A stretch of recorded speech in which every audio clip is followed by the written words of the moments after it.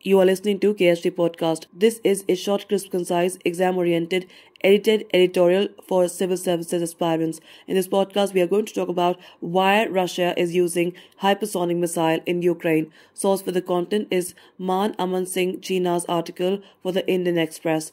The Russian Ministry of Defense announced on 17th of March that it had used a hypersonic missile for the first time in the ongoing conflict with Ukraine. The Kinzhal aviation missile system with hypersonic aeroballistic missiles destroyed a large underground warehouse containing missiles and aviation ammunition in the village of Delyatine in the Ivano-Frankivsk region. Defense Ministry spokesman Igor Konashenkov had said.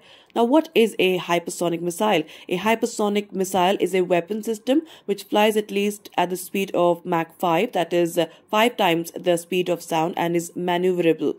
The maneuverability of the hypersonic missile is what sets it apart from a ballistic missile, as the latter follows a set course or a ballistic trajectory. Thus, unlike ballistic missiles, hypersonic missiles do not follow a ballistic trajectory and can be maneuvered to the intended target. The two types of hypersonic weapon systems are hypersonic glide vehicles, that is HGV, and hypersonic cruise missiles.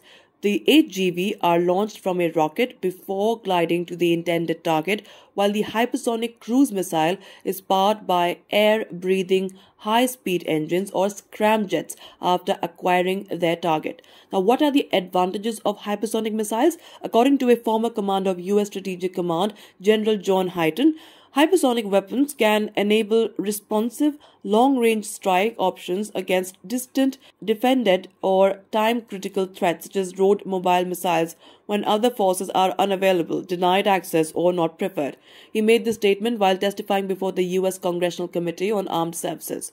Conventional hypersonic weapons use only kinetic energy, that is, energy derived from motion, to destroy unhardened targets or even underground facilities.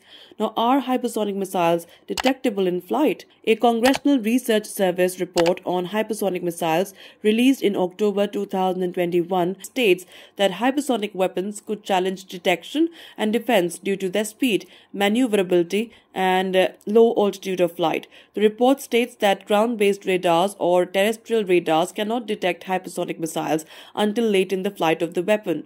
This delayed detection makes it difficult for the responders to the missile attack to assess their options and to attempt to intercept the missile. The congressional report notes that some analysts have stated that the United States of America's current command and control model for missile defense would be incapable of processing data quickly enough to respond to and neutralize an incoming hypersonic missile. Now, which countries possess hypersonic weapons or are in process of developing them? Apart from Russia, which announced its hypersonic missile Kinzhal or Dagger in 2018, has now used it for the first time in battle conditions in Ukraine. China too is reportedly in possession of this weapon system and has twice used it to circumnavigate the globe before landing near a target in August 2021. The Russian Kinzhal missile is said to be a modification of its Iskander missile and was test-fired from a MiG-31 aircraft in July 2018, striking at a target 500 miles away. As per Russian media reports, the Kinzhal has a top speed of Mach 10 with a range up to 1200 miles when launched from a MiG-31. Russia is also said to be using the missile on Su-34 long-range fighter and is working towards mounting it on Tu-22 M3 strategic bomber. China is said to have tested a 8GV in August 2021, launched by a Long March rocket. There are reports that China may use this weapon system by mating conventionally armed 8GVs with the DF-21 and DF-26 missiles that it possesses. China has also extensively tested the DFZF 8GV with a range of 1200 miles and is said to have fielded it in 2020. According to U.S. defense officials quoted in the congressional report, China has also successfully tested Starry Sky 2, that is Xinggong 2, a nuclear-capable hypersonic vehicle prototype in August 2018. In the U.S., the hypersonic weapons are being developed under its Navy's Conventional Prompt Strike program as well as through Army, Air Force, and Defense Advanced Research Projects Agency. While the US, Russia, and China are in advanced stages of hypersonic missile programs, India, France, Germany, Japan, and Australia too are developing hypersonic weapons. Now, what is known about the Indian hypersonic missile program? The congressional report states that India is also developing an indigenous dual capable, that is conventional as well as nuclear, hypersonic cruise missile as part of its hypersonic technology demonstrator vehicle program, and has successfully tested a Mach 6 scramjet in June 2019 and September 2020.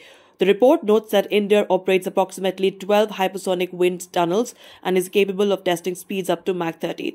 That's it for this podcast. Thank you so much for listening. To join KSG India courses and to crack the ICE exam, visit ksgindia.com. You can also get a PDF of this podcast on ksgindia.com.